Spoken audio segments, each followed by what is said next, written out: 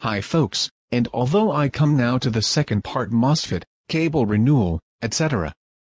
As you can see, I have already prepared a little. I solved all the cables from the motherboard. Here on the side, the cable tubes all removed. I just see below pinched something. Okay.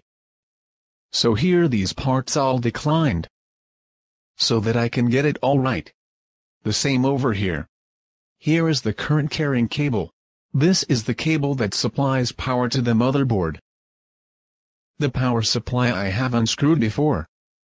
With 3 screws it was fixed here. The first step that I will do now, here's at the bottom. So that I can work there better, I must get this pulled out. So far I have not removed the cables. Here at the bottom this part should be fixed here. Let's see how that belongs. Okay, I think this is right. This protection on it, and then this connection comes in here, the switch. How does this work? I'll take the switch out. Then we have all the connections here. On a couple I've already pushed these cable lugs. Then I will fix the cables. And then I can work in the future with a normal PC cable, what you also know from the PC, to connect it. In addition, the ports are protected. I also plan... Wait a minute. I have to get something. So I have my cable lug box here. I will provide all cables with cable lugs. I show it later in detail. I will use this here. The cable lugs that have a hole in here. Then the cables are well attached to the screws. Here I have the sliding lugs. I take one out of the box. These look like this. Inside, something can be pushed. Okay, I'll show them from near. Oh, that's the wrong one. This is the right part. They can be pushed on here and then the cable is connected. There are ones with cover, these are without, these are with, otherwise they are the same. That's the first thing I want to do. The power cable. The big here. I take out completely. Because that is connected here in the future. The cables from the power supply to the remaining parts I exchange. For this I bought these thicker cables. The power cable to the motherboard must be maintained, of course. Because the motherboard must still be supplied with power. I'll see if I find better cable lugs for this cable, because at the moment the cables are screwed directly to the plug. The cable is thick enough for the power supply of the motherboard, so it does not have to be exchanged. For the Mosfets, which comes at this side, I will make from these cables 2 connections and then connect them to the power supply, so that I can supply the 2 Mosfets each individually with electricity. Next, I'll disassemble everything further and disconnect the power supply from the cable so I can put this down here to work. And then it goes on. I now have the black cable, which was previously the power cable, removed here and cut off a piece. I remove the black covering. I then here 3 cable, phase, neutral, protective, have all provided with cable lugs. With the red ones, the size was perfect for these screws. These are now screwed again. Then I have to cut the length. So that the length is then enough to connect everything. If the cover is then screwed on here.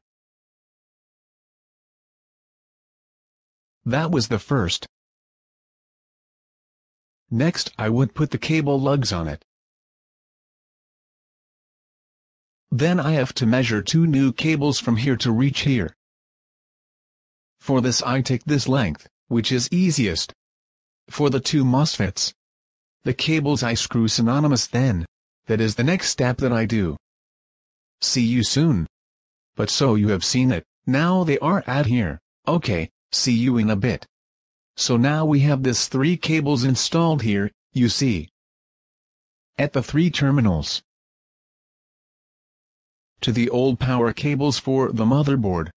I have also added 2 cable lugs. I unscrewed the plug here and add 2 lugs here. They are screwed back here.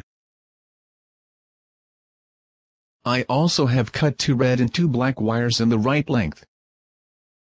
They can range from there to here. Each also provided with cable lugs. And now we start with the assembly. Of course I need a few shorter cables for the connections at the switch.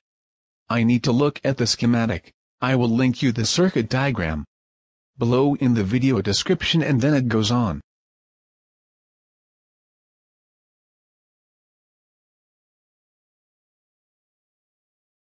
And now I have, as you see, made 2 cross connections here.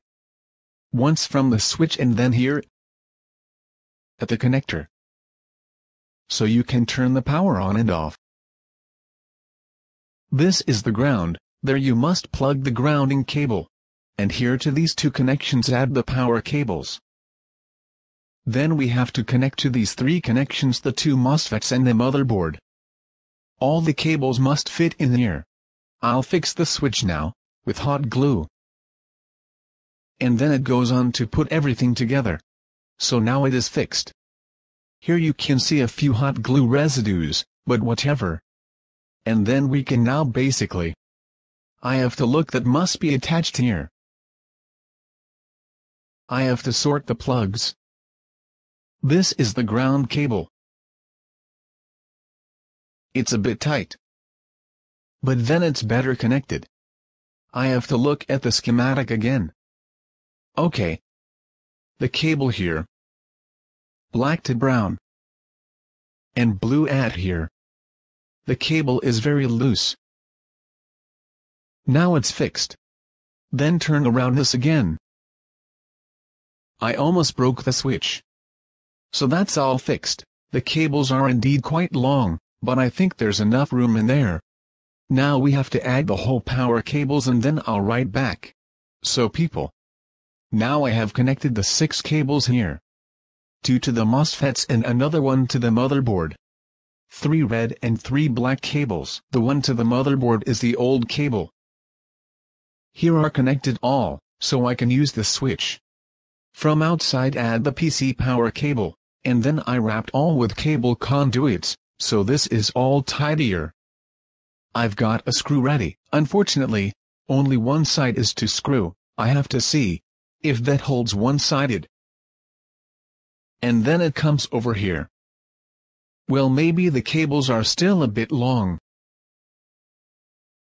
I just want to get it over. And that's pretty stiff. And keeps not really good. I screw it on one side and then I have to look what I do. And I believe that will not hold. Yes, of course not. This is of course a bit stupid. I do not want to bend it like that. Because this is totally bend, I just see. So maybe I should not have done this together yet. I'll do it again. These are then the difficulties I have in the beginning. Good question. This is fixed here. Which means the hole is at the wrong place. Actually I need here straight a hole. Here it would be much better. And these cables are much too long. Well, they are flexible, so it works. But these are very inflexible. This cable harness I have to get in there. All cables are still connected, which is good. Yeah, so I'll think about how I can fix it. So probably I'll cut a hole here and then it fits. But that was actually everything about the power supply, because you can imagine it. I'll fix it there. And then we'll continue with these cables next time and supply the Mosfets with electricity. We are building them here. And then we rewire everything. Yes, that would be the next step. First I'll cut the hole here. And then that is also done, the second part with the power supply. I screw the power supply only again to the back and then I'm done. Thank you for watching part 2 and then I rejoice with you at part 3.